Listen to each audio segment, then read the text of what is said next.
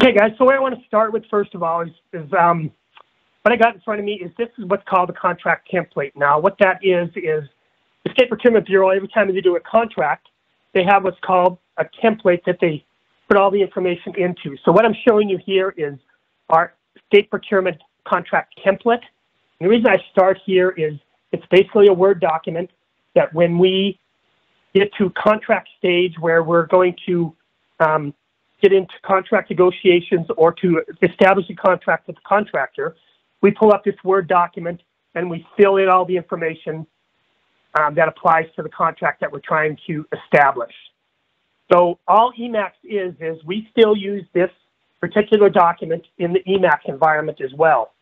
The only thing that's additional when you're going into eMACS is some of the information that's in this Word document is actually taken out of the Word document, put into the eMACS environment in certain fields so they can be reported on.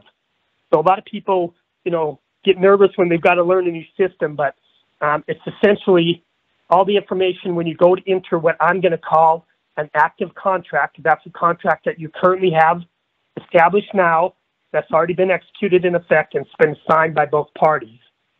When you go to enter those contracts into the eMACS environment, you're basically taking this Word document, probably saved as a PDF, and you're taking the information from this document and you're entering it into fields in eMACS. So that's really all eMACS is. You're probably used to, and I hope you're used to, the terminology that comes with contracts: first party, second party, start date, end date, term, so on and so forth. My assumption is you know that terminology because it's going to be helpful if you know that and be successful to entering a contract into TCM. So most agencies have a template similar to this. Most agencies have these stored electronically somewhere in some kind of system or on their S drive or whatever the case may be. So that's a good first step when you go to enter your active contracts, is you have a contract template that's like this, that's completed, it's executed in effect, and it's stored electronically. So I always start with the template part of it because we'll use this through this demonstration. Any questions on that?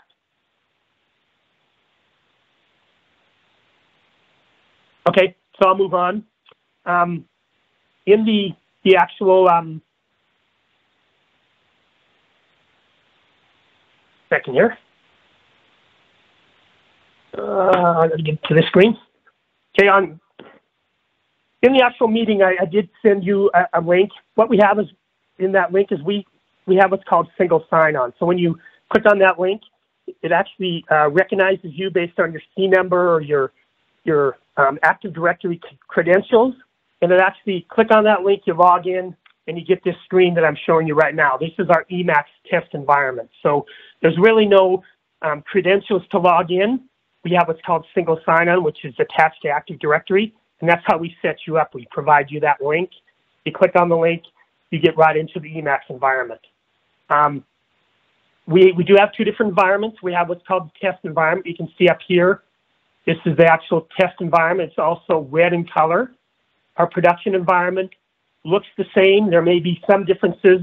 There's some stuff in test that we're still testing that aren't in production, but for the most part, it looks the same. It functions the same way, but the production environment is blue in color, and it will not have this test environment. So that's how we distinguish between the two environments. You can be in both environments at the same time. You just cannot be in under the same browser. So for an example, I have two different browsers that I use. I use Edge. I log into the test environment using Edge, and then I'll log into our production environment using Chrome or Google. So keep that in mind. If you're in the same browser in both environments, things are going to start breaking, and that's because it's not set up that way. You have to be in two separate browsers. So when you land on this page in the test environment, the other thing let me just do a quick overview of what other modules are available in the eMACS environment. This right here is called, the landing page is called our eMACS Marketplace. So you can see right here, we have a home page. We have the eMACS Marketplace. The eMACS Marketplace is where we shop from our term contracts. You can see 360, Montana and Brush doesn't have a contract anymore, but Staples, we have Granger, Fastenal. So our marketplace allows us to search from punch-out catalogs that we have term contracts with. Those people that shop from these catalogs, they have the ability to go search for their orders. So we have an order section. We have a contract section, which we're going to cover today.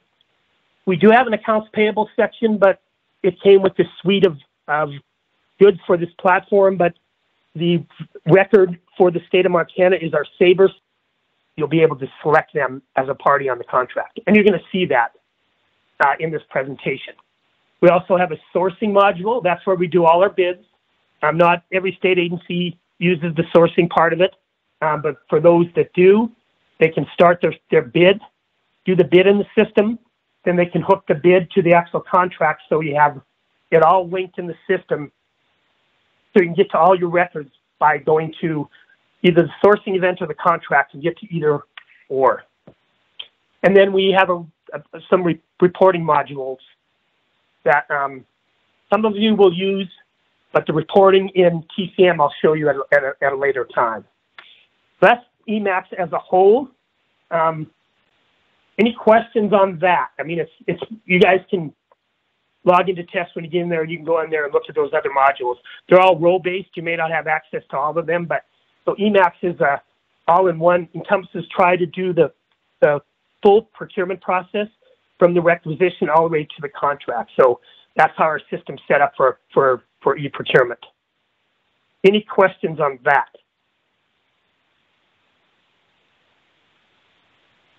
Okay. So the other part of this training is why we offer this training is it allows you'll be able to use this recording, but it also allows people that attend this training, it allows you to take the train the trainer approach. So how we do our implementations is we train division heads or AOs or whatever, however your structure is broken down with your division under your agency. We train those people. That allows them to train new people that come on board that may need access to the module. So we take the trainer approach. I just wanted to let you guys know that. So you taking this training and learning how to do this, it would allow you to train some new people that come on board that actually need to learn how the system works and how to enter contracts into TCM. So let's start with the contract part of it. When you hover over contracts, you get either one of these modules, you get a bunch of options when you hover over them. I'm just going to do these kind of high level. So under contracts, you have the contracts home. If you click on that, it goes to a home page that breaks down all the contracts in the system. You can search for contracts. You can have saved searches on contracts. You can search your contract attachments. There's where we're going to create a new contract. Export templates, that's a little higher level thing. I'll try to cover that at the end. Contract parties, that's the first and second party in the system. And if you import or export things in the system, you can click on here and it'll show you the results. The approval section, right now we don't have what's called approval workflow enabled in our production site. So I won't spend a whole lot of time on this, but I know your contract manager is very interested in applying this approvals to the contracts that you enter. I will show you briefly in this presentation what it's about, but currently it's not enabled. But you do have the ability to enter a contract, have it go to, say your chief of staff or your agency procurement officer or your administrative officer first before it actually, and each one of those people have to approve it before it actually gets executed in effect. So it does have that ability. That's not currently enabled in production, but we do have the ability to enable that, and I think your CO is looking at that. Your contract manager. Reports, I will come back to this. I'll show you the reports. Really, it's a very high powerful reporting feature in here. This is what we use, especially with legislative session coming up. We'll get a lot of calls from senators or representatives, and they'll want reporting on our contracts. So this system has the ability to pull reports. You can do a search and pull it into an Excel spreadsheet and share that data with who's ever asking about it. So it does have a reporting feature. And then the request part of it, this is part of where we enter what's called a sole source request. Sole source for those of you that may not know what that is, it's a request sent to State Procurement Bureau that they only have a sole contractor that can provide this goods and services. So they want to skip the actual procurement solicitation process and go right to contract. So when you guys submit what's called the sole source to STB, they either approve it or deny it, and then it goes right to contracts. So those are the actual sections of the contracts that we're going to cover today. And in the presentation, we'll hit each one of these as we go through the presentation. Reporting will be done at the very end of it. Any questions so far? Okay, so what I'm going to do now is I'm going to show you guys the process of how you would enter a contract that's already active. What I mean by active is it's already executed, it's already signed, it's a contract that you're performing goods and services, the contractor's performing goods and services underneath that contract. So when you go into the production environment, you're going to have somewhere saved an electronic copy of that contract. So the process I'm going to show you now is the process where you would enter an active contract that's already, like I said, already executed, and you have a PDF copy of that contract. So how you would do that is you would go to these contracts, under contracts, and you're going to create a new contract. This pop-up window comes up. Every contract has a name. You would enter the contract name in here. And again, where you're going to get all this information is you're going to have your PDF contract document handy. You're just going to take the information off of that document and you enter it into these fields. I'm just going to select test for now. Contract type. All this is a reporting feature in the system. So when you select contract type, you can see right here, we believe here at SDB, we've covered every contract type that every state agency may use. You can see there's grants agreements, leases, master contracts, purchase orders, so on and so forth. Service contract. Standard contract is mainly the main one. You just have to remember when you go to enter your contracts, what kind of contract type am I entering? Is it a sub-grant? Is it a term contract? Is it a standard contract? Is it a sole source? So you've got to decide what type of contract that is, and you would select it here. So I'm just going to do standard contract for now and click Save Changes. Now 2 other fields automatically populate. I put myself under Department of Justice, Information Technology Services. They call this the work group, where it's another name for your agency. So when you're going into production, what we do behind the scenes is we set you up under certain work groups or agencies. So when you go to create your contracts, you automatically put in the correct agency. Main document template. This is a functionality that we don't use. At the beginning of this presentation, I showed you guys what a template looks like. The issue with the state of Montana is not everybody uses the same template. So we don't use this functionality in eMACS. If everybody had the same template, we could pull in that template here and we could use that template for all contracts. But since we have so many different templates for so many different agencies, this is a functionality that we don't use. You can see it's not a required field. There's no star next to it. So after we enter this information, we can just click on Create Contract. Now we are in the actual contract document, but I want to make sure nobody has any questions up to this point.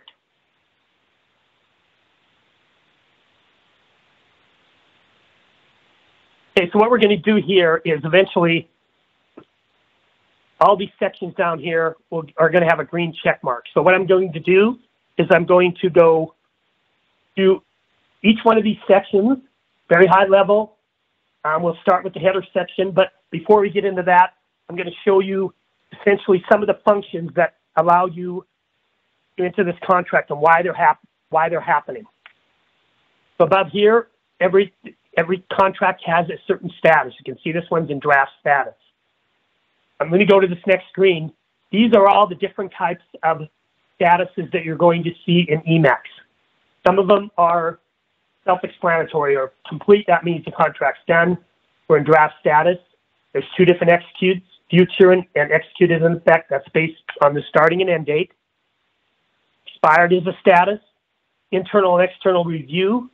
I will show those in the presentation. That's where you're sending the contract to somebody for review of the language that's in the contract before you actually send it out for signature. Out for signature is the DocuSign status. It shows you that it's out for signature electronically through DocuSign. If we had the approvals that I talked about, they would go to these statuses, pending approval or pending signature. If you reject a contract, it's going to go to rejected status. Every time you create a new contract from an existing contract, the existing contract gets superseded and the new one will be executed in effect. And then you can also terminate a contract. So those are the contract statuses that we have available in the system. And right now, this one is in draft status. On the other side, there's a contract actions button.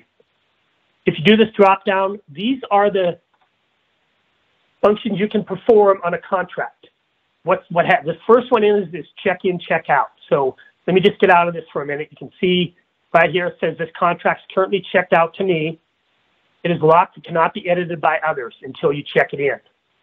So you can see I have the ability to put stuff in fields because I have this contract checked out. As soon as I go to check it back in, you can see it locks all the fields, and now I can't change anything. So what you have to remember when you're entering your contracts here is you make a change, you check it out, you actually make that change. In order for that change to take effect, you have to check it back in again. So you have the check in, check out. That's when you're making changes. Check it out, make the change, check it back in, it saves the change. Because we're in draft status, it's automatically checked out. You also have that contract action underneath here, check in as well. Signed contract facilitator is a functionality we're testing. You won't see that on the production site. You can see I can terminate this contract. I can archive this contract. I can copy this contract. I can delete this contract. These other three down here have to do what's called the communication center. I will cover those in the latter part of the presentation, but it's a different functionality that's kind of cool. You can house your communication from your vendors back and forth within this contract record. So the other thing that's up here is it gives you a bunch of warnings. You know, once you get through all your fields, all of these will actually they'll disappear as you enter information in the field. Let me just go through this real quick. The system automatically assigns what's called a numbering wheel. So it automatically assigns that number. Here's this name of this came over from the pop-up window until I selected standard contract and put the type here. I don't have a second party yet, but as soon as I do that, it will be populated here. This is not a renewal or an amendment. This is an original one. If you guys are going to track spend, you can see it here, and I will show you that when we get to that section. And then upload main document. You could do it here, but we do it in a different section, and I'll show you why we do it in that actual section. So, and again, I explained it down here. We're going to go through each one of these step by step. So I'll stop right there and make sure nobody has any questions to this point.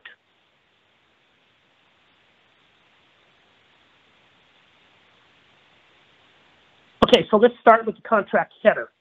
You can see every field that's required has a star on it. So I talked about the number, contract number. It automatically assigns a number based on the work group or the agency that's in there. You have the ability to edit that number. So obviously, your active contracts, this is not going to be the number in your active contracts. You can actually edit that field and put your existing contract number. The contract name, again, came over from the setup, but if it's something different, you can edit that field as well. Contract type, if you don't think it's a standard one, again, what you can do here is get rid of that and go back in there again and select, well, this is a term contract, not a standard contract. And then the work group is, it looks like it's editable, but when you go there, you're only going to have that option because that's the part of the work group or the division within DOJ that you have. So it looks like it's editable, but if I was to go in there and get rid of that and go search for it, it's only going to give me that option. Summary, it is a required field. What this section does is it allows people to actually go look at the contract record, and rather than have to go look at the document to see what the contract's all about, we tell people to do a brief summary in here. Contract is for whatever. So then when you save that, the person that's looking at it, rather than having to go upload or look at the main document to find out what the contract's about, they can look at this summary and say, oh, okay, now I know what this contract's for. We always suggest people put some kind of summary in there that's going to make sense to people to learn what the contract's about. Parent contract. This has the ability, the system has the ability to do what's called parent-child contracts.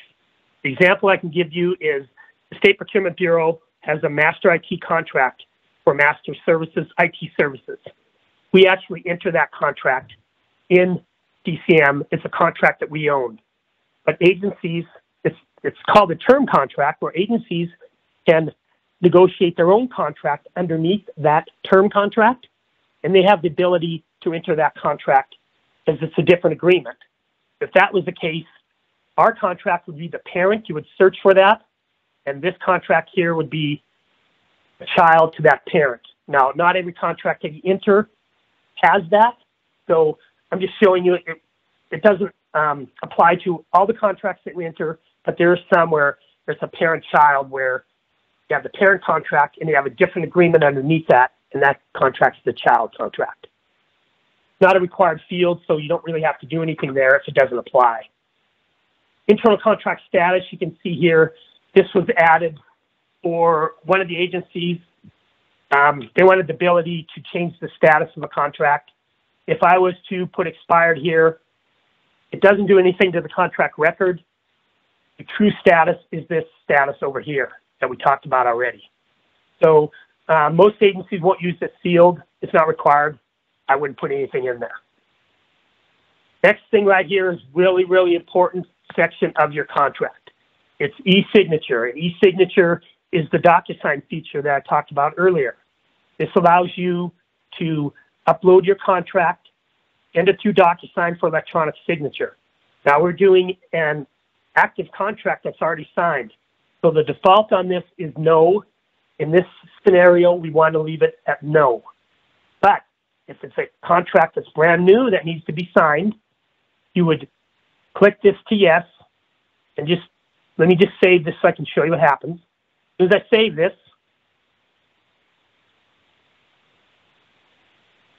you can see over here, it now gives me an e-signature section.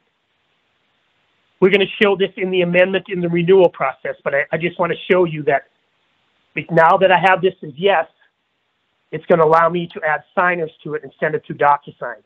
But since this is an active contract, whoops, sorry about that. Since this is an active contract, I'm going to put no because it's already signed, and I'm going to save progress here, and you'll see that e-signature piece goes away.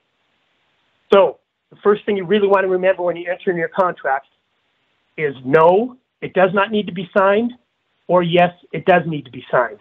So you'll have to remember that when you go to enter your contracts. Now, your active ones, the default will always be at no. Show on vendor portal. This is something that we're testing in the test environment. It allows the ability for the vendor to log into their portal to get a copy of the contract. We're just testing it in production. It's not active, so you can just forget that actual field. Just leave it at the default. Okay, that's the contract header section. I want to make sure nobody has any questions on that. Change this back to, let's say that progress. There we go. Any questions on the contract header? Okay, we're going to go down to contract parties. Every contract has a party, You can see right here, there's a warning that your contract must have primary second party. When you guys go to enter your contracts, this first party is already automatically populated. If you need to add an additional first party, you can click on here. You can search for that party and add an additional party. So you can have a first party primary and an additional first party, same with the second party. Second party primary and additional second party. These two buttons over here, it allows you to edit the party or delete the party. Edit the party, you can see it doesn't have a contact, so you have the ability to go in here and edit the contact. What we do when we move you to production is we add these people so you can just select them. So I'll just select Dylan there, and then I want to edit the address. Once we move you to production, we automatically load all this information. And when you come into production, all you have to do is select it. And you can have multiple contact addresses. You can have multiple contacts. So that's something that we talk about when we move you from test to production. We'll say, hey, who do you want added here behind the scenes so you can select it? You don't have to know all of them up front. As you're entering contracts and more people come on board, you just got to reach out to the help desk and request to have a first party contact and a first party contact address added, and we can add it behind the scenes. So that's the first party. You can see your contract must have a primary second party. This is where I talked about the vendor registration part. If the vendor is not registered in the system, you won't have the ability to search for that vendor and add them as a second party.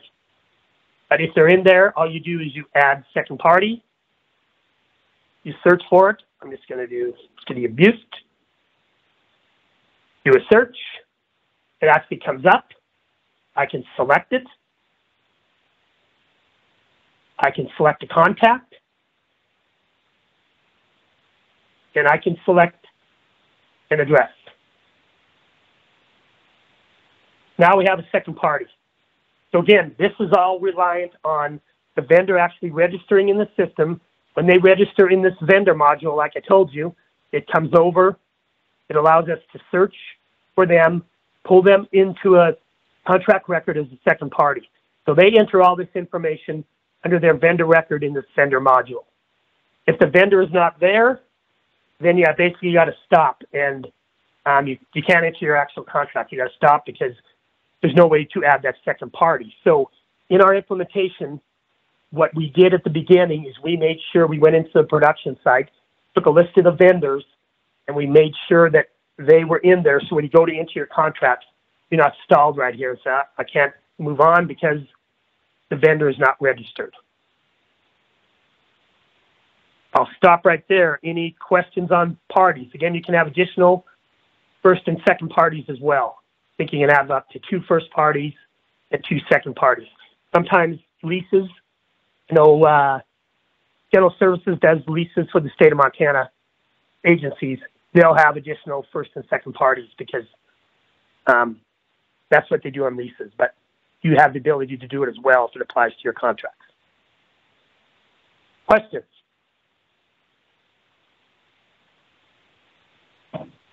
Okay, let's go down to dates and renewals. You know as well as I do, every contract has a start date and end date. We have the time zone defaulted to our time zone. Start date, you can actually search for it. Obviously, you can go back when your active contract started. I'm just going to go December 1st on this one. End date.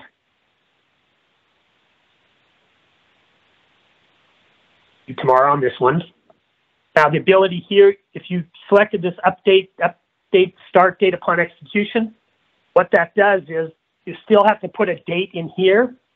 But what this does is as soon as it goes through DocuSign and it's all signed, at that point, whatever date it's signed, it comes back here and it updates the start date to that time. So some people use that, some people don't. I mean, if your contract says the start date is upon execution, you want to use this functionality. You would check that, still put a date in here. Once it went through DocuSign, everybody signed it, would come back here and update that date because now that's the execution date that everything was signed. I don't suggest putting contracts that have no expiration. I know they exist, but if you select no expiration on your contract, it's going to affect the way you do amendments and renewals.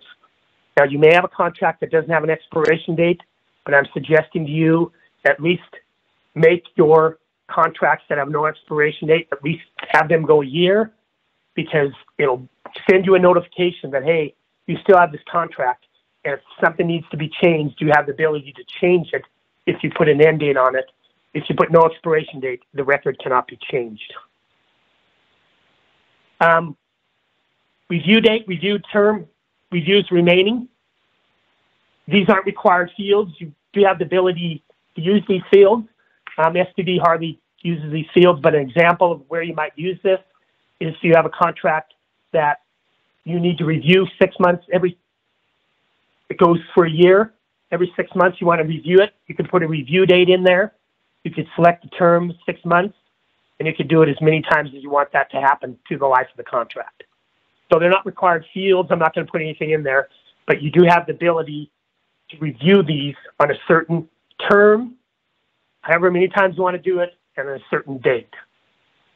On the other side, I always suggest put renewals remaining. Most contracts run 7 years. ITs run 10 years.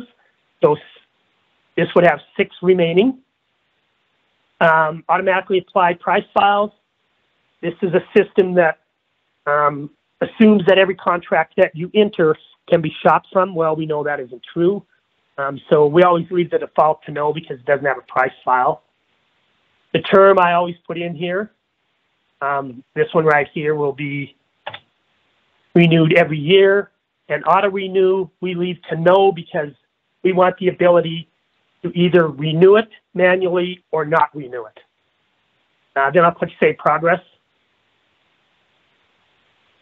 You can see the header section still doesn't have a green check mark.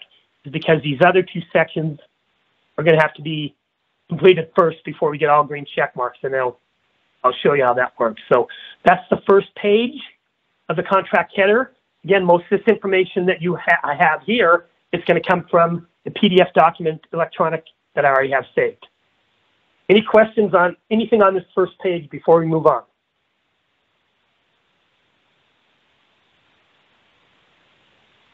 Okay, so you can save progress and you can go next here, or you can go next up here. Either one will do it.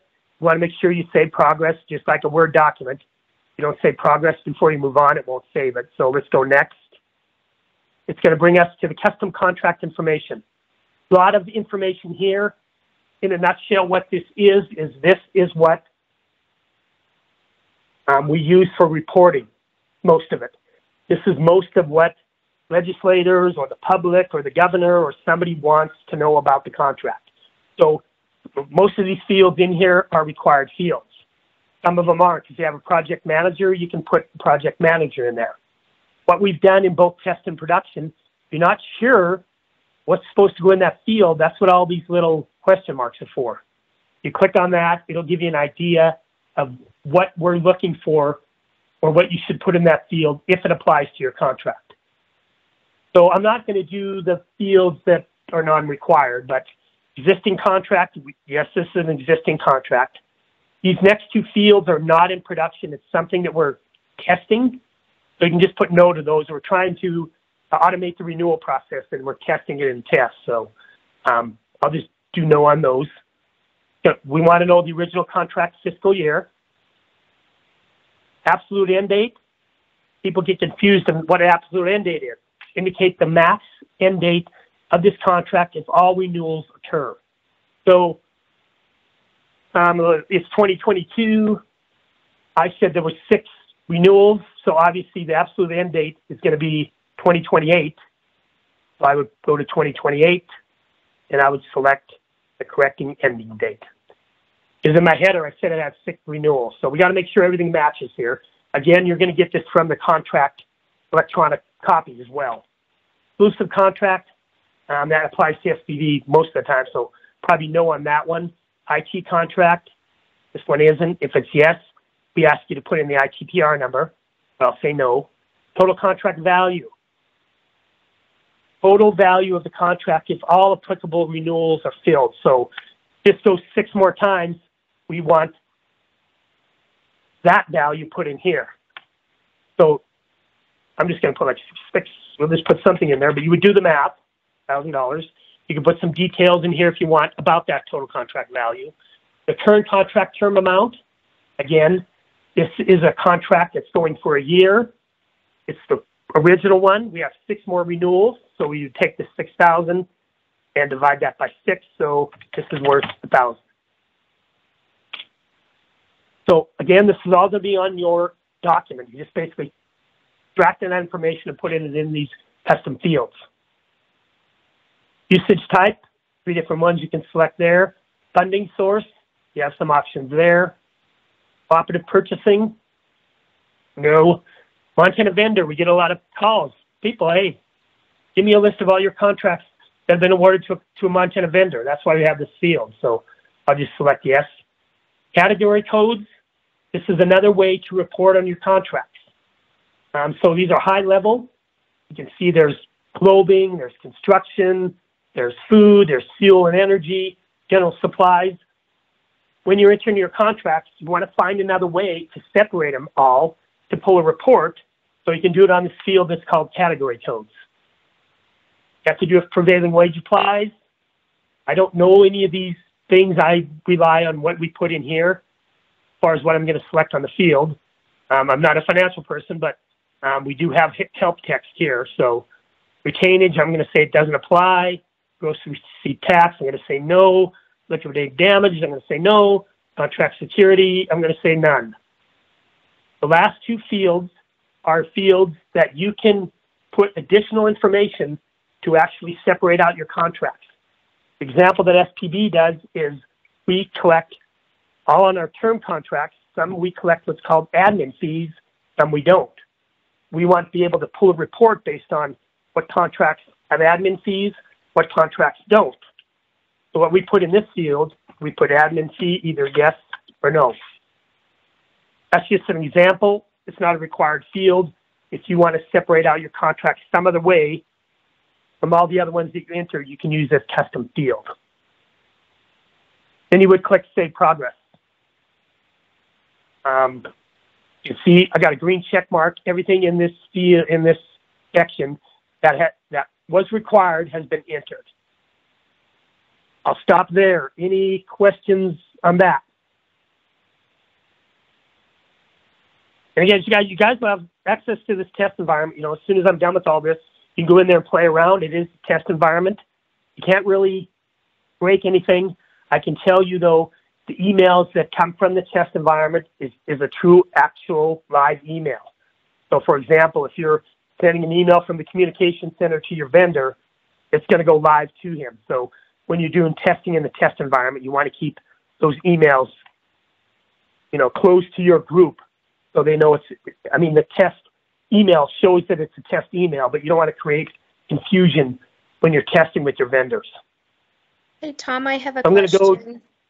You betcha. Go ahead.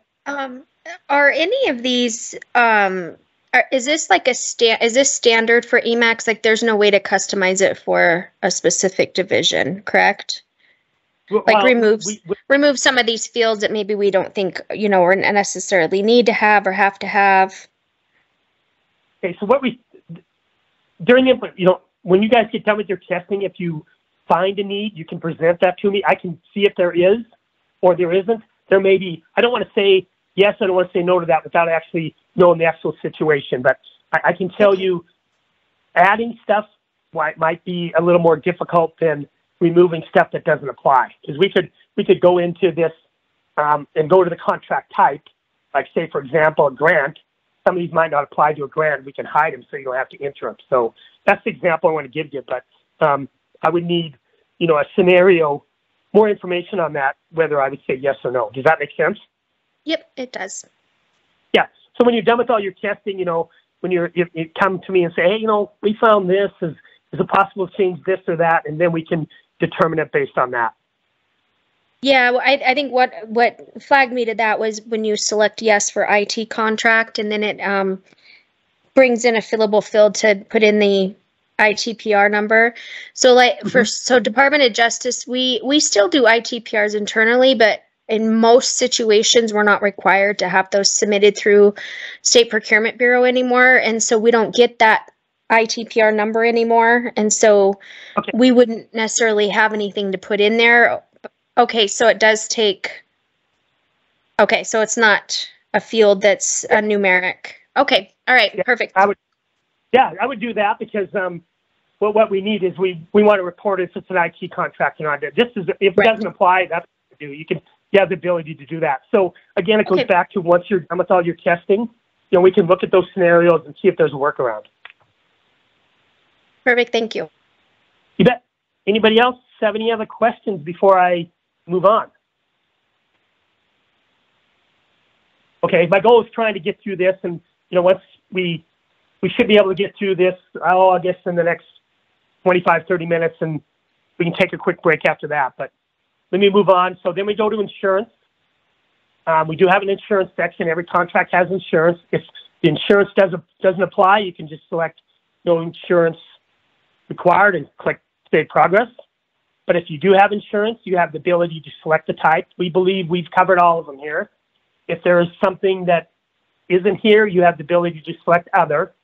But when you select the insurances, you would fill in begin date based on what type of insurance, begin date, expiration date, the limits. Let's see if the CGL is the most common one. Yeah, you'd put a start date, an end date.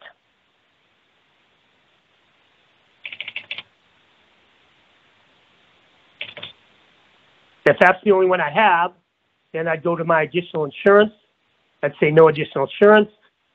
But this right here is just basically a reminder that you want to upload the insurance document to the attachment section. I'll show you how we do that. So it's just a reminder, say, hey, now that you enter the insurance, if you have the document, let's upload it to the attachment section. I'll show you how to do that.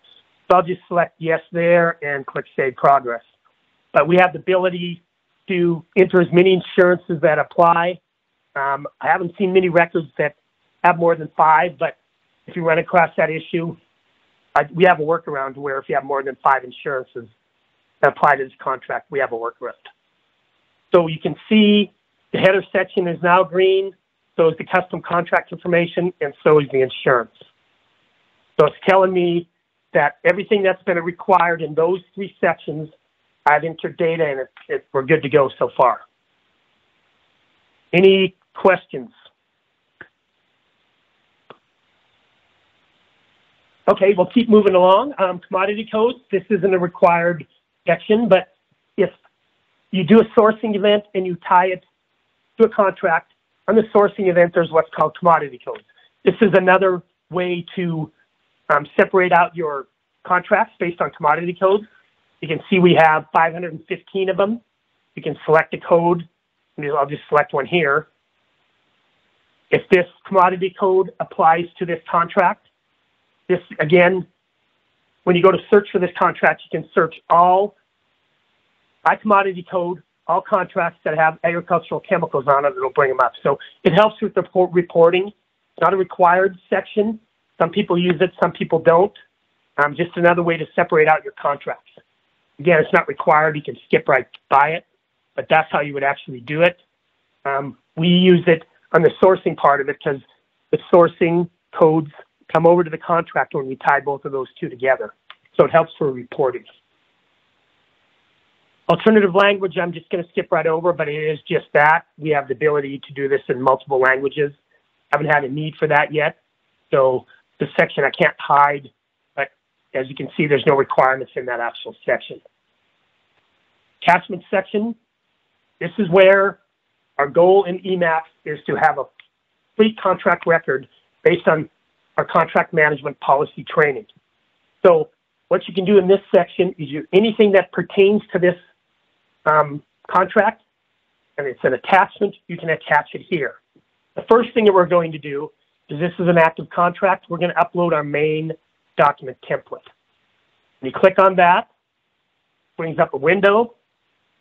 I'm going to add my own. I'm going to go select my file. I'm going out to my electronic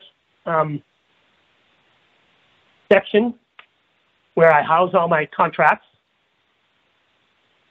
I'm going to grab the electronic document. I'm going to pull it in. See right there, now it's successfully uploaded. You can tell right here, there's a file size limit of 50 megabytes. I haven't had any agencies that have any larger than that, but if you do have a contract template or a contract document that's larger than 50 megs, we're going to have to do a workaround, whether we break it into 2 files or whatever, but there is a upload file size limit of 50 megs. Click send with contract. What this is telling me is, are you going to send this out for DocuSign? It's already signed, so I'm going to put no on that. Join vendor portal, I'm going to put no. And the summary visibility, we just leave it as the default. So when I click on Save Changes, it's taking that document as an attachment. You can see it's adding as an attachment here. Right here, it's designating this as the main contract template. That's what that crown means. So essentially, this is the signed contract of my active contract that I just uploaded. You have the ability, a different section, this internal only section, you can add internal attachments here. What I use this for, a good example of, is my insurance. So I'll go out, I'll grab my insurance document. You can see right here, it's not asking me print send with contract, because in the internal section, you can't send documents from this section out through DocuSign. You would never send an insurance document through DocuSign. You haven't found a need to, so it's okay to put your insurance documents in the internal only section. You guys can do it whatever way you want. I believe SPB puts all of their documents in this general section, so they have them all together. But you do have the ability to separate them out if you choose to do. Any of these other internal, this could be pricing files, it could be whatever else pertains to your contract that doesn't necessarily have to be signed by the contractor. You can actually put it in this section if you choose to. Obligations we'll talk about when we get to the obligation section. But I always try to put anything that pertains to this document, to this contract in here. I don't like to go out to the S drive and look for something that's on the S drive that pertains to this when we can have all the attachments right here. So you have the ability, you have full control over this as the contract manager. Your stakeholders, which I'll show you later in the presentation, they can get to these, but they can't remove them. They can just open them up and view them. So you as a contract manager have full control over what attachments go in here. Questions on attachments? So what's going to happen here too is this, when we go to do our contract renewal and our contract amendment, same thing, we're going to put the attachment here rather than here, because it'll need to go through DocuSign for signature. So I'll show you that when we go to do our renewal and our amendment. Obligations, I talked to your contracts officer. He currently doesn't have a need for this, but I'll just cover it briefly. You have the ability to add an obligation. What that is it could be, say, for example, you needed a report due at a certain time during the contract term. You could set up an obligation. We'll just show you really quick one time. On contract date, due, next. You would add the owner to it. Second party. Just select him.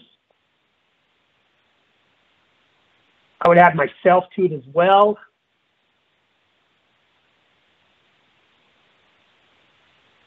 And then the advance notices, you could put however many advance notices. Basically what's going to happen is, based on 180 days advance of the start date, these people are going to get a obligation that's telling them, hey, a report is due. So I don't want to spend a whole lot of time on this. You guys can actually test it if you want. But it does have the ability to send basically an obligation to either the contract manager or the vendor of something they're obligated to based on the contract. It sends them a warning. Hey, in 60 days, this report's due. So this system is all email driven. So once you guys move to production, if you get a email from the eMACS system, you're getting it for a reason. You really should act on that email. A lot of people just, I don't even know what this is. I'm going to delete it, but it is all email driven, and you'll see in your testing that you'll get emails. And the reason you're getting an email is you have to perform some kind of action in the system based on that email. What happens here then, as soon as that vendor sends you whatever that report, you have the ability to come in here. You can mark this as complete. You can put a note in there. I'm going to add the report that he gave me. Do something in here. There's my report. I marked it as complete. It's now complete. He sent me the attachment. So if I go back to the attachment section, in the obligations, there's the report that he sent me.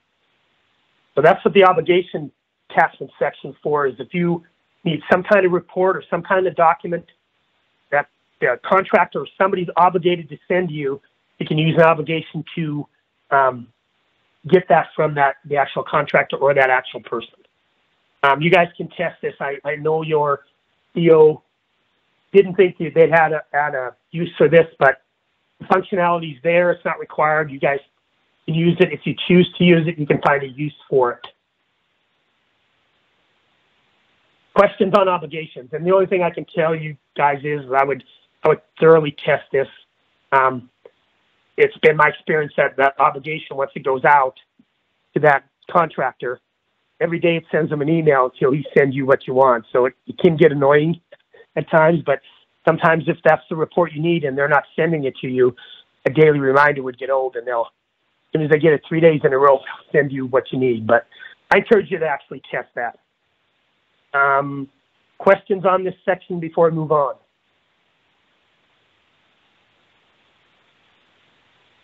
Okay, review rounds. Again, this is a section that some agencies use, some people choose not to use. What this actually is for, it allows the contract manager to send the contract. Now, you wouldn't use this on an active contract, but new contracts, you would use this to send the contract to either legal or your contractor or whatever, so they can review the terms of what's contained in the contract. So it's it's basically an approval, but it's an approval of the language that's in the existing contract. So since it's an active contract, you wouldn't use it, but essentially what you can do is you can create either an internal or an external. When you create an external one, it's people outside the system. They'll ask you to select somebody, so on and so forth. So I'll let you guys test this. I won't go into it very deeply, but you can add a reviewer, so on and so forth, but I'll let you guys test this, and then you actually begin the round when you enter all the information. You also have the ability to do what's called an internal round, and what that allows you to do is select somebody part of eMACS. So they have to be part of eMACS in order to get this review round. You have to search for them. They have to be part of it. You can select them. You add the reviewer. Oops. And then you actually begin the round. You send them a message. What happens now is this person's getting an email saying, you have an internal review, please log in, go to this contract record and look at the attachment section and let me know if you agree to that contract record. So again, it doesn't apply on active contracts, but I just wanted to show you briefly how it actually works. You can do internal, but they have to be part of eMACS, or you can do what's called external. They have to be, those are people outside the system. What happens is they get an email from the system to their email box, and then what happens in the communication center down here, it actually stores all the emails that go back and forth. But again, this doesn't apply to active contracts, but I allow you guys to test this so you can see if you have a use for it or not. To be honest with you, most people are just going to Outlook and sending it through Outlook that way. They're not using this internal functionality, but it does help to keep a complete contract record if you do it within the system. So I'll just end this round now so we can get it out of that internal review. Now we're back to draft. So I'll let you guys test that again. It doesn't apply to an active contract, so we'll move on to the next step. We're almost done with this, and then we'll take a quick break. It won't take me very long to go through all of this, but next we're to the submit for approval. You can actually submit this for approval and get it executed in effect, but I always want to show you guys the next section, what you should probably finish before you actually submit for approval. You can see here, this is the workflow that it actually goes through when you submit this contract. These are all automated steps. Compile robot, it's looking at your record. Signature robot, it's looking if it needs to go out to DocuSign. And then the status will be out for signature. And I'll show you what happens as soon as we finish this contract record. But it does have approval steps. The 2 of them are automated. The 3rd one creates a manual process, and I'll show you how that actually works. Next section, from e-procurement all the way down to PO clauses. Sections we don't actually use, too restrictive in our contract negotiation and our contract managing process. The only one that does apply, and I know your agency didn't have an interest in it, was just budget and spend. We do have an integration with Sabres that if you get an invoice from this actual vendor, they can go into actual Sabres, and on the voucher, they can select this contract. They would look for this contract number, and they look for the second party. They'd create the voucher. They'd make the payment. As soon as they do batch processing at night, that payment history comes over here, and it updates the voucher spend. So that's all I want to tell you about it. If you have the ability to track spend on your contract, it's not a requirement to use TCM. I believe your leadership is not interested in this functionality, but I just wanted to let you guys know it's there.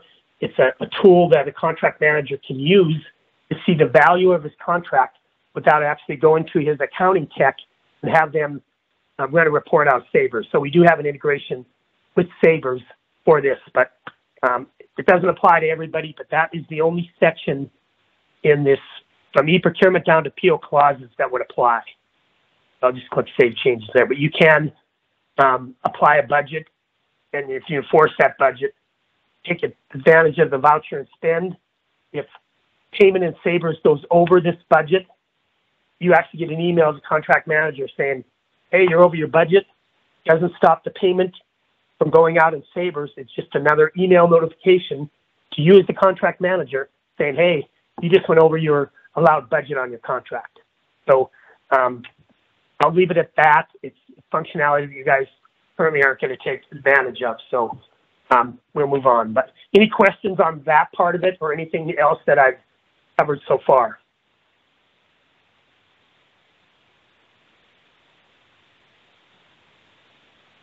Okay, so we're going to skip down to the comments section. Comments allows you to put comments in here. It's almost like a notepad. You know, you can put something in here. And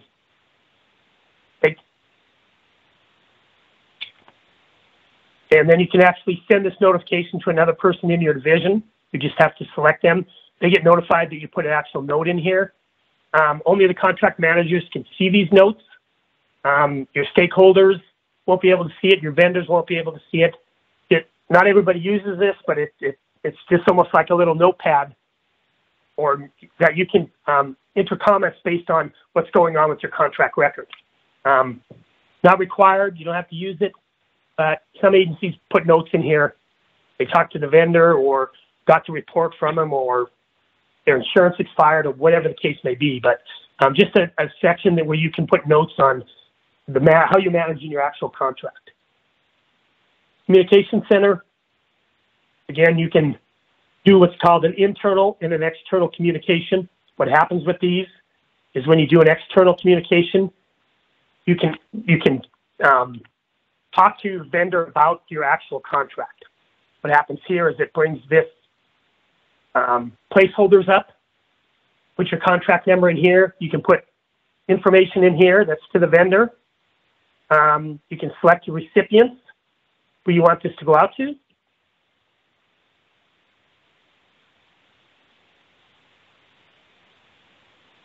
and add them. Oops. And then you can add attachments to it as well. I'm going to send them this contract.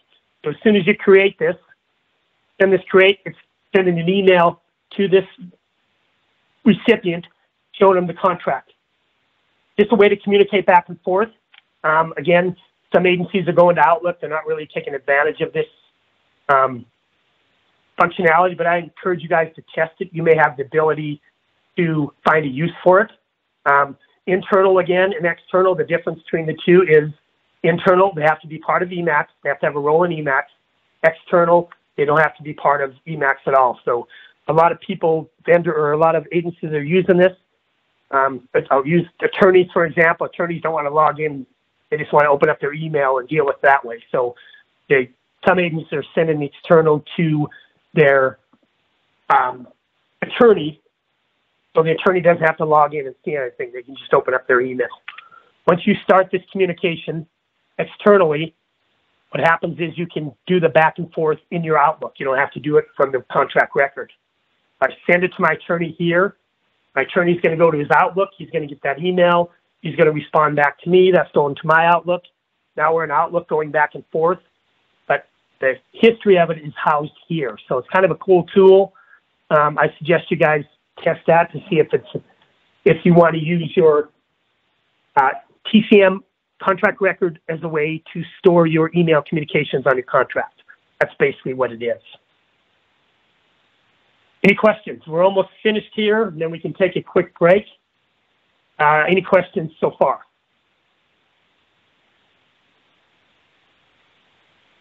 Okay, uses and contacts.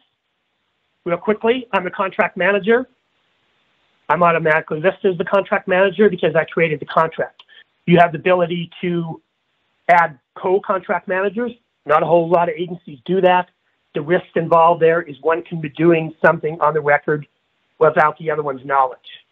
So if I was to make my coworker a contract manager, they could come in here, make some changes without my knowledge, but every section has what's called history. So this one doesn't have any. Let me go back to the header section. You can click on this history that can show you who did what and what time they did it and what they did. So if you have a co-contract manager and you come in here and you see something was changed, you can go to the history and it'll tell you who exactly did it. So there's not a whole lot of agencies that do co-contract managers. You guys have the ability to do it. Well, hopefully we're relying on communication. Hey, Tom, I'm going into contract 555. I'm going to update the insurance. Then he goes and does it. But you have the ability to do co-contract managers.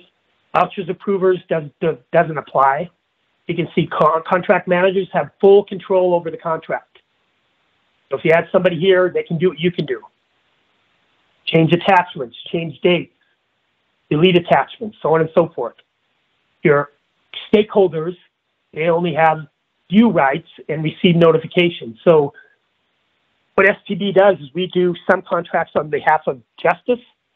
We are the actual contract managers, but then the division people that actually do the daily management of that contract, we'll add them as a stakeholder so they can search and actually see the contract in TCM, see all the attachments, see all the data, see the insurance, see whatever they need to see.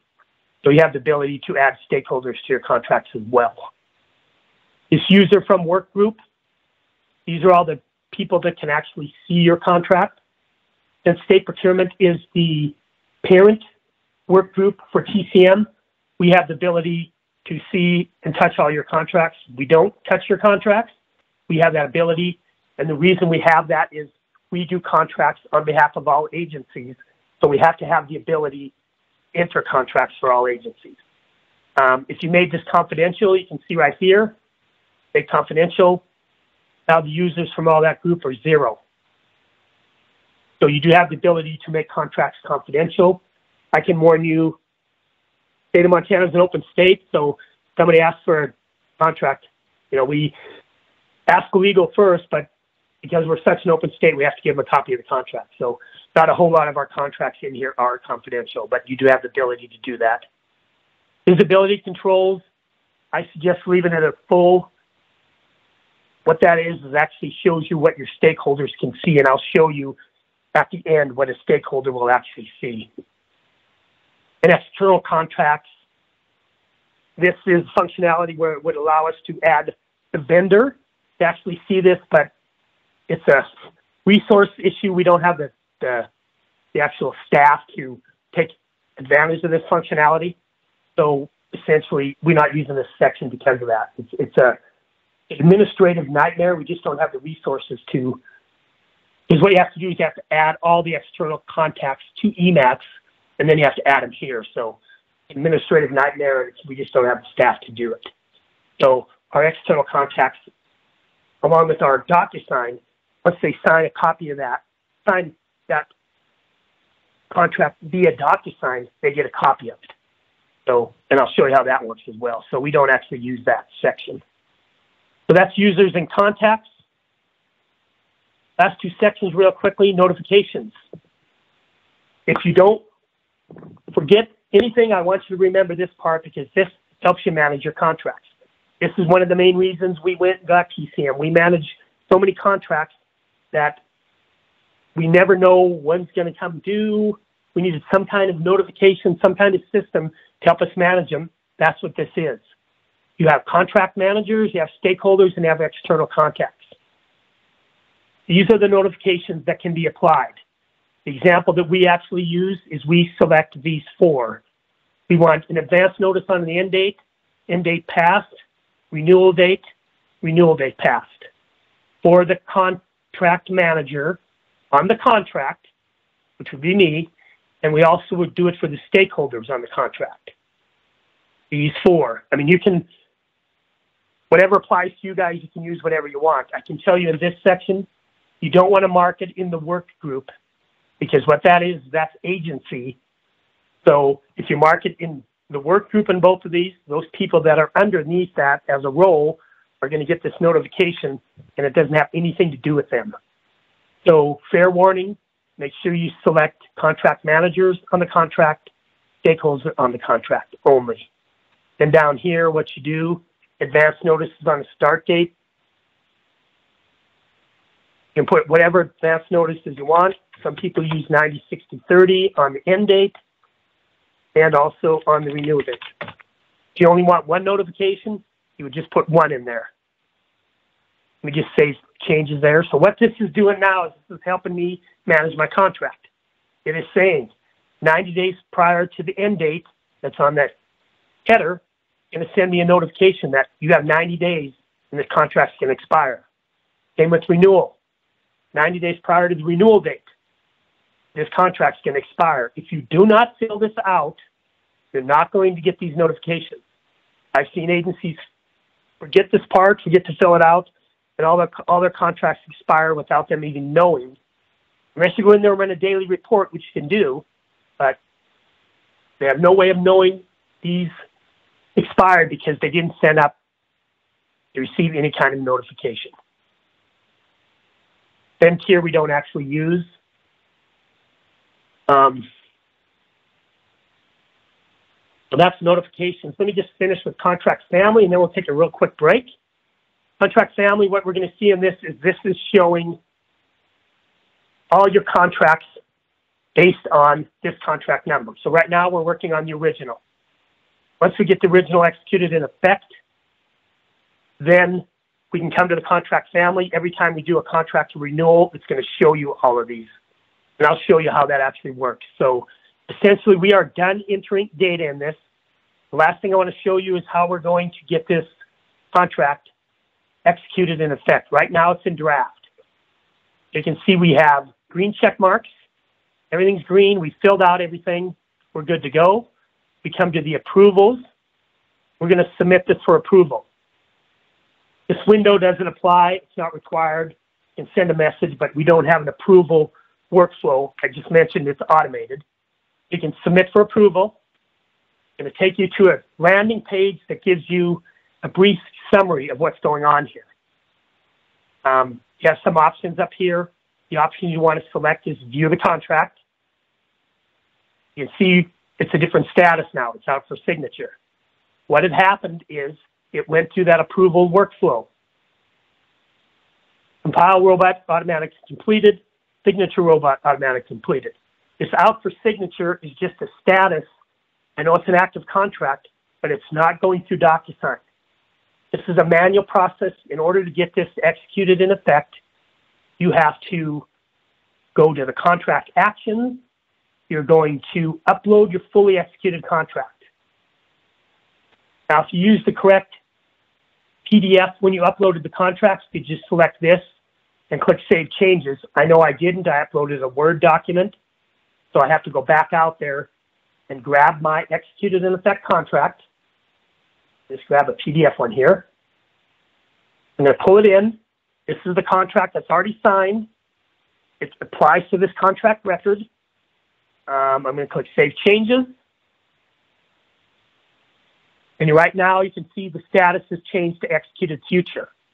As this is a test environment, it's taken a while for it to catch up, but it's waiting for this start date, which has already been passed, and there's an expiration date of tomorrow. So eventually this contract record will be executed in effect. Test environment, it takes a little while. So see right now in my screenshot that this contract is now executed in effect. So in the production environment, it normally takes a little, or I mean, a test environment, it normally takes a little while longer than production, but production is pretty much automatic. So the goal now is we've got to enter an active contract in there. I want to show you the renewal and the amendment process, because during the TCM implementation, that's a requirement to test those three before moving to production. But before I do that, I just want to make sure that those of the people that are back, if there's any questions on anything up to this point before I move on.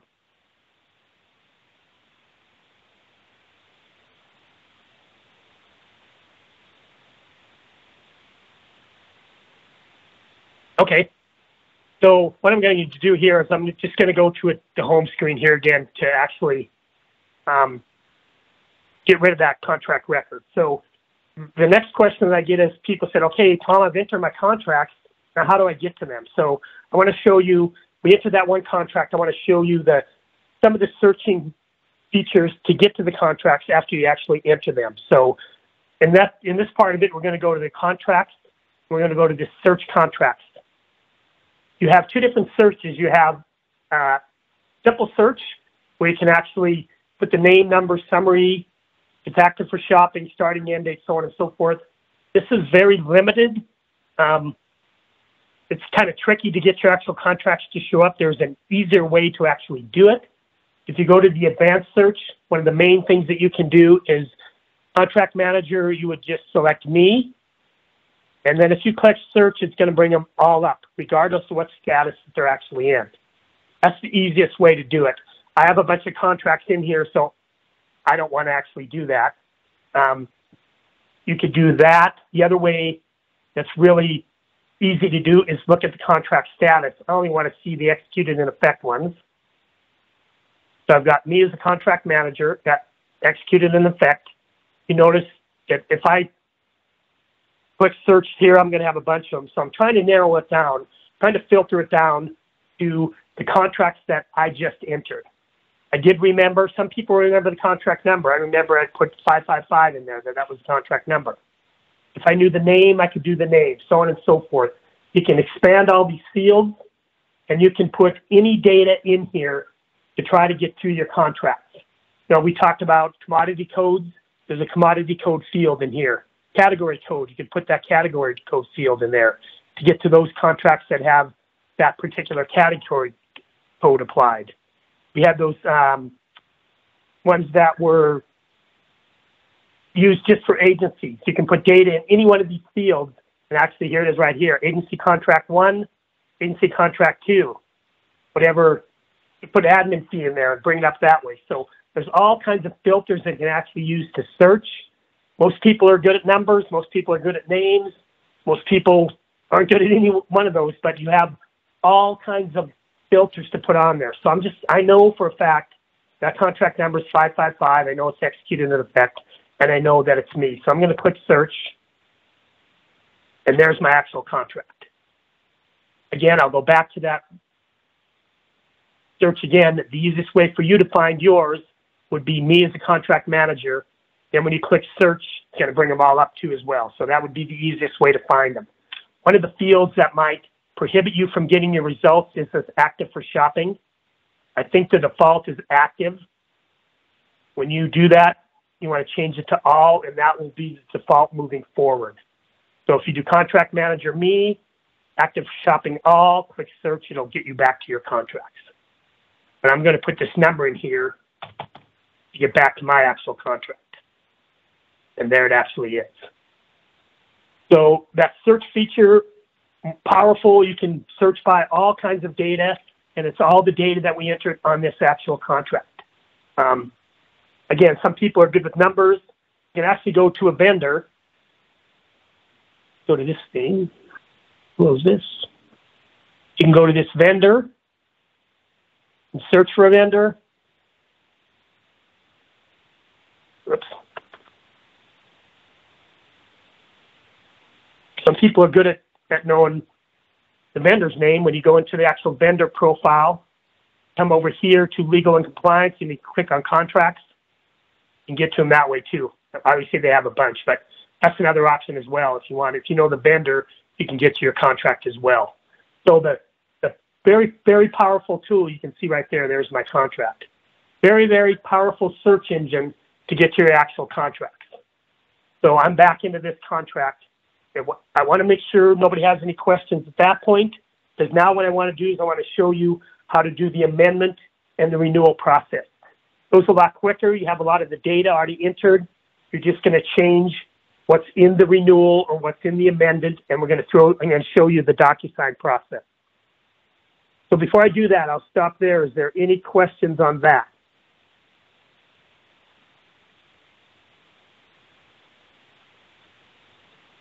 Okay, so I'll move forward. So what I want to discuss real quickly here is amendment renewal. Before the system even came along, an amendment renewal outside the system is essentially the same thing. You're amending the contract, and you may be changing the dates to the renewal date. So up until before the system came along, amendment and process and renewal meant the same thing. In the system, they're actually two different things. So an amendment, you could do an amendment to this contract record, which I'm going to show you what that is. We're changing something within the contract record other than the starting and end dates. Could be how much the contract is worth. Could be, I don't know, anything, but anything within the contract record. In these custom contract fields, you could be changing something. Okay, what it's worth. Not necessarily dates, because that has to do with renewals. Maybe the contract usage type changed. Something changed within this contract record. So we have to do an amendment, and we have to have both sides, the state and the vendor, sign that.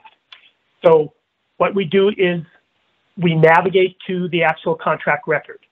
First thing we're going to do before we do any of that is we're going to have an amendment made up. So we're going to go to an amendment. This is an example of one. And we're going to create, oops, right here. We're going to create the amendment, Word document, turn it into a PDF and save it. So this is an example of the amendments that STB uses. They would fill this out, contract number, so on and so forth, enter what's going to be changed on it, and save it as a Word document. You can see down below here, it has signature tags. So this is what STB does, is they're going to amend the contract. They come to this record, they fill it out, they save it electronically. And we're going to use this as an example to do the amendment on our contract record. So that's the first thing they've done, is we've done the actual amendment. Now we come to the actual contract record. We're going to come to the contract actions items, and you can see we have the ability to amend or renew. So let's do an amendment first. We're going to click on amend. What the system is doing now, it's saying, do you want to include the latest attachment versions? Always select yes here. As all of your attachments from previous records come over to the one that's executed in effect. You don't have to go search for them. The default is no on here, but make sure you select yes to bring all the latest attachments over to this new contract record. When you select yes, now it's creating a record that's called an amendment to the original record. You can see right here. Now we're in an amendment. Shows an amendment here, shows an amendment here. Whoops. So we're in an actual amendment record. It shows an amendment here as well. How you can tell now is if you go to the contract family, you can see that we have our original and we have our amendment. Now we have two records. Well, essentially what's going to happen is as soon as this amendment becomes executed in effect, this original becomes superseded because now we have a new record. So the first thing that we've done is we've saved the amendment as a PDF document electronically. We've come in here. We've selected the amendment process from the dropdown. We're in the amendment record. Next thing you want to do is I'm going to go make the change in here. Change on the amendment for, say, the funding source went from state to federal. I'm going to change that and click Save Progress. It also going to ask me for an 899. I'm going to say no there. Okay, so I've made the change on the contract record. The other thing I have to do is I have to go to the attachment section, and I have to add that amendment record as an attachment. So I'm going to go to that amendment record. I'm going to pull that amendment record in. It's uploaded. Print send with contract, you want to say yes, because now this is going through DocuSign. So we'll leave this as last. I'll click Save Changes. You can see this renewal template has come in. Print send with contract is marked to yes, it's going through DocuSign. Now the other thing that's happened here is the previous executed contract that we uploaded came over from another record. Now it's located here. We don't want that one to go through DocuSign, so we edit the properties and we change that to no. Okay, so we've made the change on the contract record. We've uploaded the renewal amendment that's going to go through DocuSign. One last thing we have to do is, remember we talked about it back on the header section. The default on this is no. We're going to do it yes, because now it needs to be signed. So it's going through e-signature. So we change that to yes. Click Save Changes. And you see over here now the e-signature sections come up. Now we're going to add our signers. Who needs to sign this actual amendment? Two ways to do it. You can select it from the contract party. So on and so forth, or you can manually enter. I'll just grab somebody that I did before. You can add as many signers as you actually want. We'll do 2 of them here.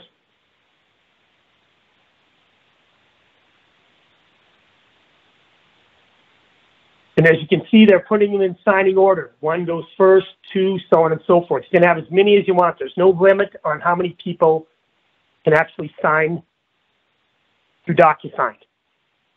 The amendment record is going to show how many signatures you actually need. I'm just going to use these 2 just to show it how you actually work. So what's required in it is a name and an email address.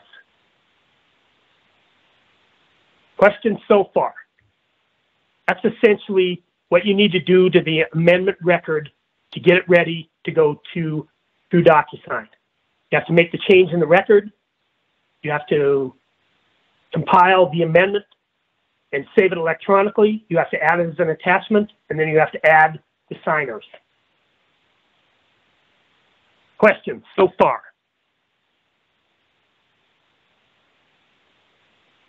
Okay. So the next thing we got to do is submit this for approval. You can see the approval steps right here right now. You can see there's an additional step. The active contracts have the compile robot, signature robot, and the out for signature. Now we're going through DocuSign. There's another step in here called the e-signature setup step, and I'll show you what happens there. So we've got everything ready, got the document, got the DocuSign. It's marked to go out to DocuSign, so I'm going to submit this for approval, just like we did last time. It's going to land us on a page. That's the general summary page. Same thing that we did with our active contract. We're going to go back and view the contract. You can see the status has changed. It's pending approval. I always make a note to go to the approval section because we make it go through these sections. So it's already completed this run. It's already completed this one. When it hits the e-signature setup, that's telling you, okay, I got to set up e-signature now in DocuSign. So I go to the amendment actions. I launch e-signature. What's going to happen? It's going to take this document. It's going to pull it into DocuSign. Now we're in the DocuSign application. We have an integration with DocuSign. Here's my amendment record. This is the amendment that I uploaded into TCM. You can see it has signature tags. So the process that we're going to use now is we're going to get these people to sign this contract in whatever sections they need to sign. And here's the process on how you do it. You can see right here, it's currently on Jason Day. So Jason Day, I would grab his signature. Jason Day is going to sign here. And we're going to have the date signed here. Next, we go up to, I only had 2 signers. I'm going to select this first signer. It's all color-coded. He's going to sign here. And we're going to date it here. You do that for as many signers as you had. I only had 2. I could have added a third one and have the contractor actually do it, but you can see they're all color-coded. So we're adding the tag, and we're adding the date that it's signed. The other thing that you can do here is some people want copies of contracts. DocuSign allows you to add recipients of the signed contract. Those users that are signing it will automatically get a copy when it's executed. Sometimes you have stakeholders that need to have a copy of this contract. So you can come up here, you can go to Edit Recipients. You can see those 2 I've already added. I'm going to add a recipient. I'll just put this in there. I better change this email to something else.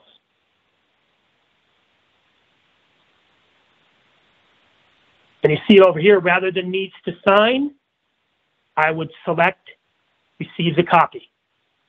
You can add as many recipients to receive a copy too. So what's going to happen with this one? It's going to go to Jason Day first. He's going to sign it. Then as soon as he's done, it's going to go to this next person. And as soon as he's done, it's going to send a copy to all 3 of these people because these 2 people signed it and this person wants to receive a copy. Add as many as you want, then you click Done. As soon as you got all your tags, all your recipients, over here in this corner, you want to click Send. And now what happens is those 2 people are getting an email from DocuSign to actually sign this contract. And I apologize for production or for test.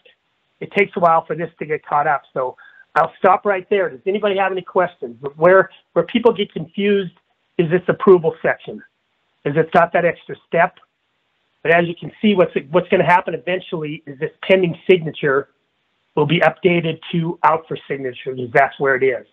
It's just the test environment takes a while to catch up. So, but it's what's happening behind the scenes is these people, you can see now it's out for signature. So it's set up. You have the ability to come to your contracts and click on this little icon. It'll give you an update of where your contracts are at. What I find is agencies get to this point and then they forget about it. They move on with their lives. Well, you still got to make sure that these people actually sign it. So make a habit of searching for your out for signature contracts, going to the signature and see where they're at. It tells you where they're at. Right now, this got sent to this particular signer at this time. Sent status, he still hasn't signed it yet. waiting for him to sign it. Any questions on that?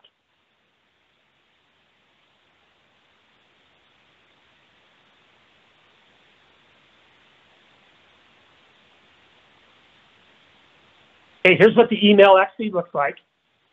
It looks like it's better in the production environment because this is the demo environment. So the email comes in, the user clicks on the actual document. There. Brings the document up. They can click on the start button. It'll take them right to where they need to sign. They click sign. They use the saved signature, and then they click finish.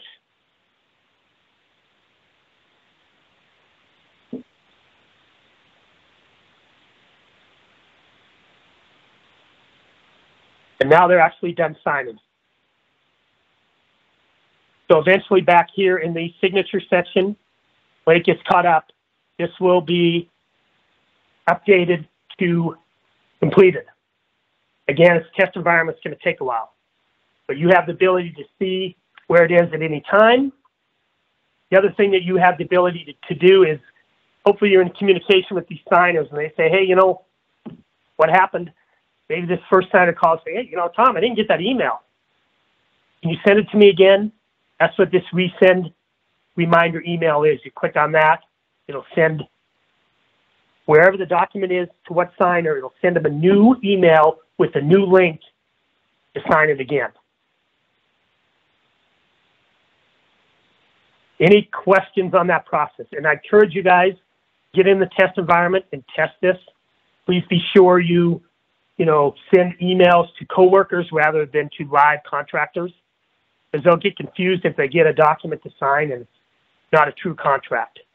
So I'll stop right there. I'll open it up for anybody who has any questions at all whatsoever on this process.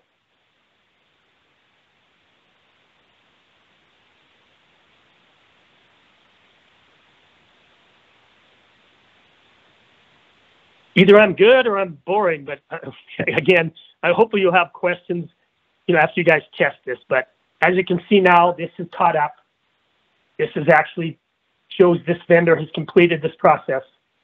You can see the day it got sent, the day it got viewed, and the day it got signed. Right now, it's sending an email to this person to do the same actual thing. But say this first signer gets a hold of you and said, well, Tom, I didn't see that email. You have the ability to resend the reminder email. Click on that button. You can see right here, reminder email successfully sent. So it's going to send it to them again. So you have the ability to do that on your contracts. You just want to make sure you have a communication with that person, because if you send it without them knowing that you resend it, they're going to get two emails, and one's going to work and one's not going to work. So they're going to get confused. So you always want to reach out to your signer and say, hey, did you receive that DocuSign email? I need you to sign this contract. They say no. It's like, okay, well, I'm going to send you another one. If they go into the original one and they click on the link, it's not going to be any good because you sent them a new one. So communication is key when it comes to this. You want to make sure that you're communicating with those actual vendors before you actually send it out to them again. Here's the other one. Same thing. They open it up in DocuSign. You have to agree to these records. Click continue. If you click start, it'll take you where they actually have to sign. Same thing. They finish. Just like the other guy finished, they're done signing.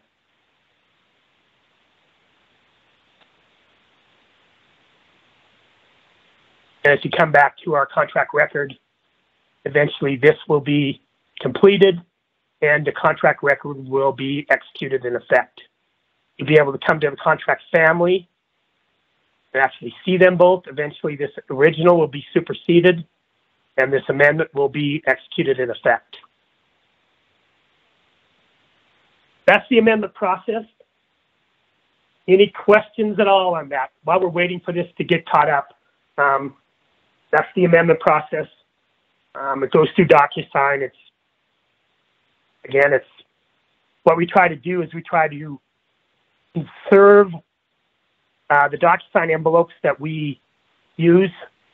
Sometimes agencies will enter this e-signature and they'll get it to where, oh, they made a mistake here, and it's already out in DocuSign. We ask that you get a hold of the help desk. We go in and try to make the change behind the scenes, because DocuSign charges us every time we create an envelope. There's a charge for that. Now, we don't charge agencies for that, but if there's a mistake on an envelope, rather than returning this whole thing back to draft and starting over, we as system administrators can go into DocuSign and change an email from something to something else to try to preserve that envelope. That's something that we discuss, when we move you to production. That's a move to production topic that we discuss. I'll show you how to enter a ServiceNow ticket so you can have the help desk help you make a change on a DocuSign envelope. See, this one's completed now as well. What's going on now is those two people have got copies of it along with the recipients. They've got an email with a copy of it. Contract family, you can see the original is now superseded, and the amendment is the one executed in effect. You can get to either one by clicking on this and going to that contract. So it's nice that you can go to one version and get to the other version, whatever other version that you want.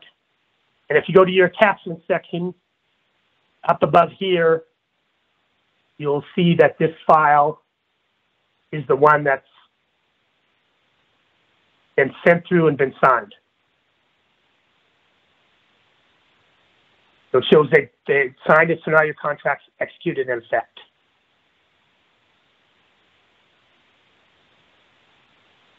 Any questions?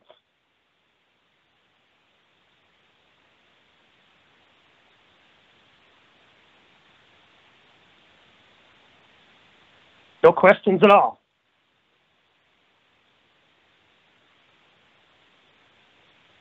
Okay, well, the next thing I want to do is I want to show you how to do an actual renewal on this.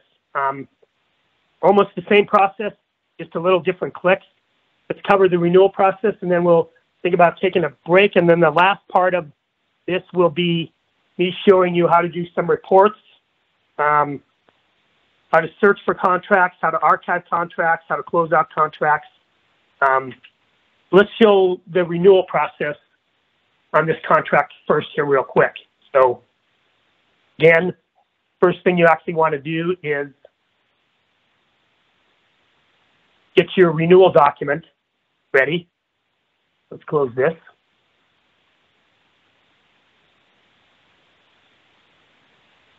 And use the same one. So what we'll do here is we'll go to this execute and effect contract. You can see right now in the contract family, we have an original that we did and we have an amendment that we did. So normally in the header section, you can see this is only good till tomorrow, 12/29. So we like to get the renewals, which is what a renewal does, is it's renewing it for another term. So the renewal here is a year, so it's going to expire tomorrow. We're going to do a renewal. The new starting date will be 12/29/2022. Ending date will be a year later, 2023. So again, outside of this system, you have the renewal document already ready. I've already compiled that because you're going to renew this document. You already find out who's going to sign it. So in the system, you're going to come to contract actions. Rather than amend, we're going to do renew now. I'm going to click renewal. It tells you renewals, replace the original contract and retain the same contract number. You sure you want to create a renewal. Just gives you that warning. We say yes. Going to create it. Now you can see we are in a renewal. We are in draft in a renewal. You go down here to the contract family. You're going to see 3.3. There's the original, there's the amendment, and there's the renewal. You can see right here, the starting and end dates have changed on the renewal. The amendment shows 12/1/2022 to 12/29. The renewal is 12/30 to 12/29/23. So the renewal, that's what happens when you select a renewal. It automatically updates the starting and end date based on what you have in the header. So the system already did it for us. See over here, now we have 5 renewals remaining. That used to be 6, now it has 5. So it updated the dates and it updated the renewals. So all we have to do now is, you can see right here, the e-signature section is set to yes. We go to our attachment section. We're going to change this. No, because we're going to upload our renewal now. We're going to have people sign. We go to that file, select the renewal, make sure it's yes.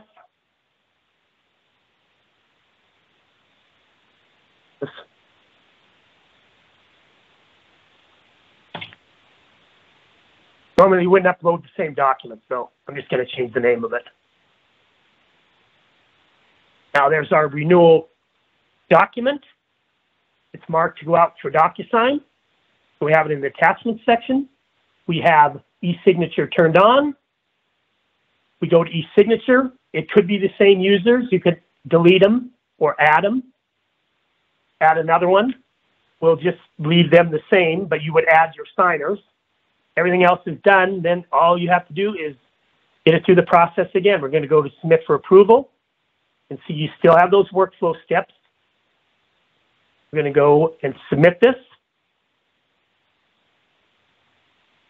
It's going to land us on a page, summary page, just like we did last time. We're going to go to view the contract and see it's pending approval. Go to the approval section. Have to wait for them to automate through this workflow step. And again, test takes a little while, but as soon as it goes through these workflow steps, we're going to send it through DocuSign, and then we'll have our renewal complete. So while we're waiting on that, is there any questions?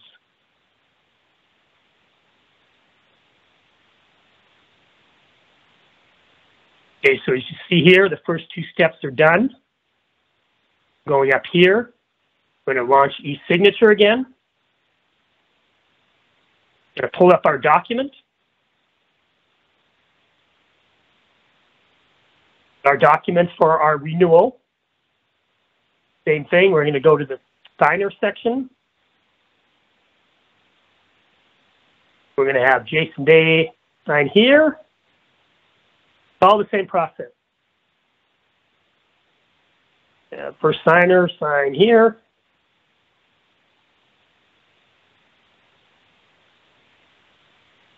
Again, we can add recipients if we want to.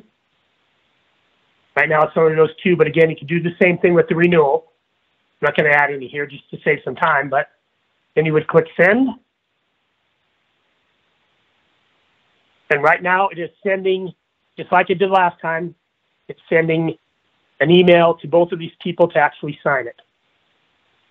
Once they sign it, they'll do the same thing. This will get updated to out for signature. They'll sign it. It'll eventually get updated to executed in effect. And then down here, we will have 3 different ones. This one will be superseded, and your renewal will be the one that's executed in effect. So the amendment and renewal, same process as going through DocuSign, just 2 different documents, 2 different clicks. One's a renewal, will automatically update your starting and end dates. The other one's an amendment, where it won't update the starting and end dates. You'll make the change in the record, put it in the document, and have it signed through DocuSign. Any questions? I know that's a lot. I encourage you guys to test this, because as soon as you do it 2 or 3 times, then it becomes automatic. You'll know exactly what to do. But yes, there is some manual processes. You can see we're out for signature now. Eventually, we're waiting for these 2 people to sign it. As soon as they sign it, it'll be executed in effect. I'll see if I can get them signed. But in the meantime, is there any questions?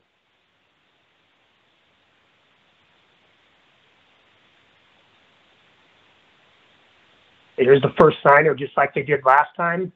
Opens up in DocuSign. Same thing. Start, sign, saved, finish. So it's all the same thing.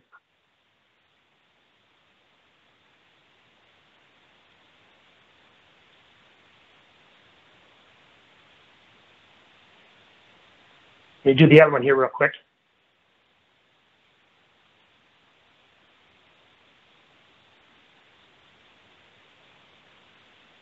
Oh, that one's complete. Still waiting for the one on the other one, so.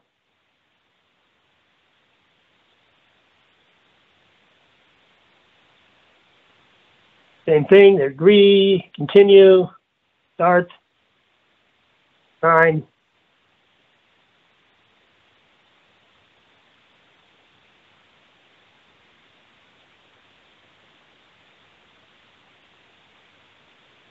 So eventually this will update, both complete, and eventually it will be executed in effect.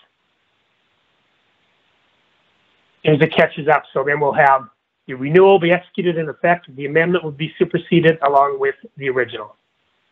But they're all right here. You can get to each one of the records by clicking on that and going to the contract.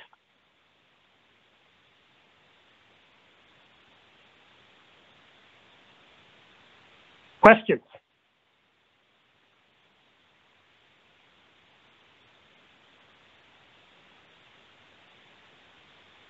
No questions at all.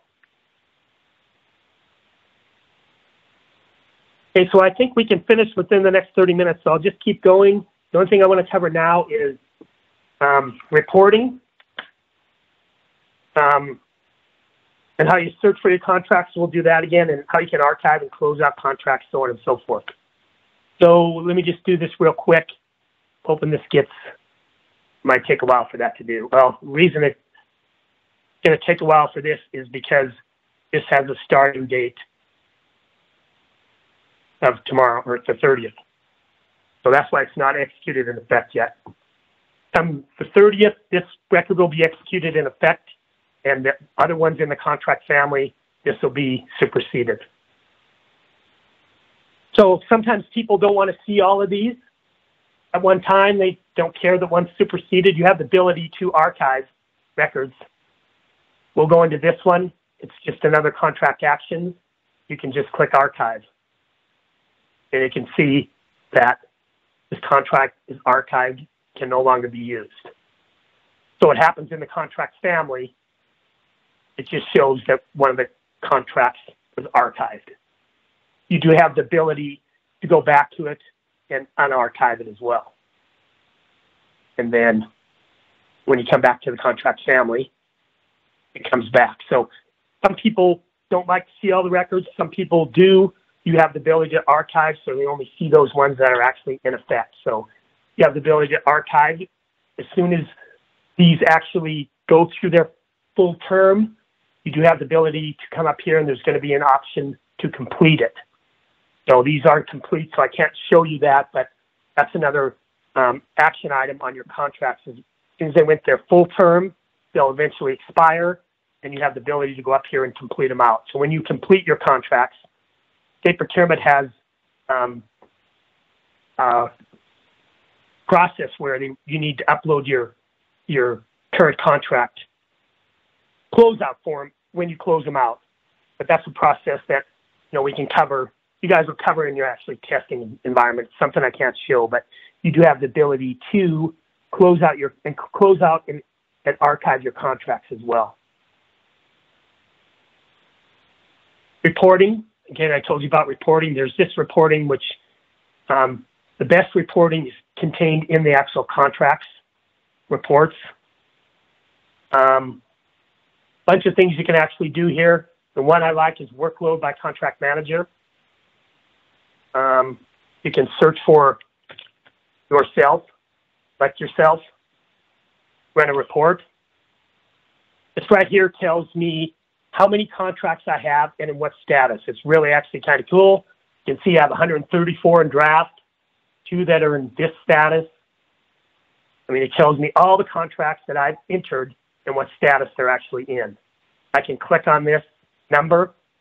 It'll bring me to those actual contracts. I can click on the contract number. It'll allow me to go into the actual contract. Not mine. I'll have to demo one. But it gives I can go into the actual contract. That's one reporting tool that's kind of cool. It's called Workload by Contract Manager. The other one is you can run reports of expiring contracts. There you go. Bunch of options here. Contracts ending, whatever date range you can put in there. Only my contracts. You can do an amendment, whatever renewal amendment status, and how many remaining. I'm just going to leave here and see if this comes up with anything. 2 little graphs down in the bottom. According to this, I have what contracts that's going to expire in the next 30 days. So that's the report that you can do as well. Those are the built-in canned reports. The other thing you can do, we talked about searching for contracts. I'm going to do create date in the last 7 days. And search for that. It's going to bring up all those contracts. You do have the ability to export this search into an Excel spreadsheet, and then you can share that spreadsheet. So the searching functionality, very, very powerful. You can almost search on, I showed you before, if we started this all over, you can search on any one of these fields in here. Very, very, very powerful. You got to be careful that, you don't put some incorrect data in one of these fields, because then you're not going to get the results you're looking for. So again, the easiest one is maybe select a contract status, execute it in effect, and be sure that, this shopping thing is to all.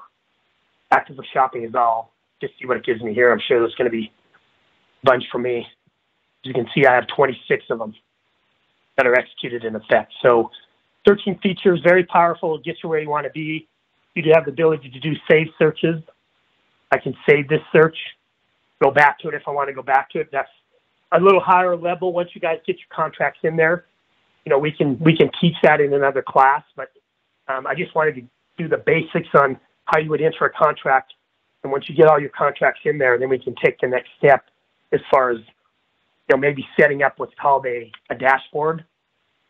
Let me just show an example of that. This is a dashboard that in the test environment that I set up for myself.